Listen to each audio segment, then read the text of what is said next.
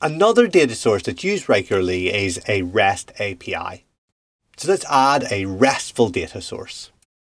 Add, scroll down to REST API and click Continue. I'm going to integrate with the Star Wars API, the Swappy, which is going to let me integrate and find out various details about that universe. You can import a set of queries or you can add an individual query. So I'll do that to start off with. I'm going to go to https swappy.dev/API/people.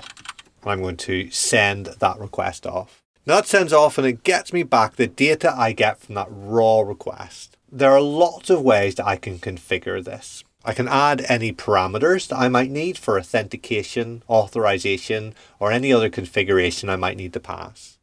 Equally, I can add headers and send a body. I can also pass on pagination details. So in my instance, I can see that there is pagination. It's number-based pagination. You can see it here. It's in the query. It's the page number parameter name is page. You can see that there. And the page size parameter name isn't given here, so I'll leave that blank. And finally, there's the transformer, which allows us to transform the data. So that's going to be pretty important because down at the bottom, I've got a JSON overview and I've got an extracted schema, which isn't very useful because actually the key data is in this results array down here. So if I look at the preview, I get this quite ugly count, next, previous, and then just these 5 objects. So these objects that don't really know much about them. So instead of returning the data, what would be more useful for me is if I got the results back. Now in the transformer, I'm able to pass any JavaScript query that's going to return the full data object.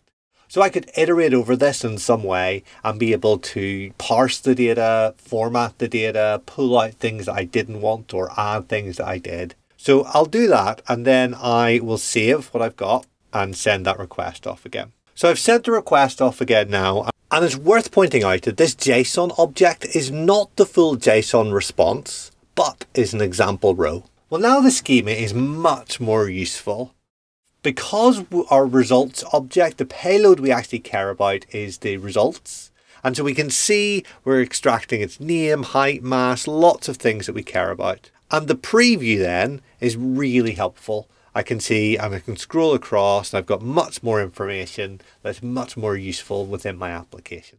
So that's going to be getting all the people. So get all people. What if I wanted to get an individual person? So I'm going to go back in here and add a query. And this time it's going to be get individual person. So in that instance, it's going to be https swappy.dev/people/ the ID of the person I want to get.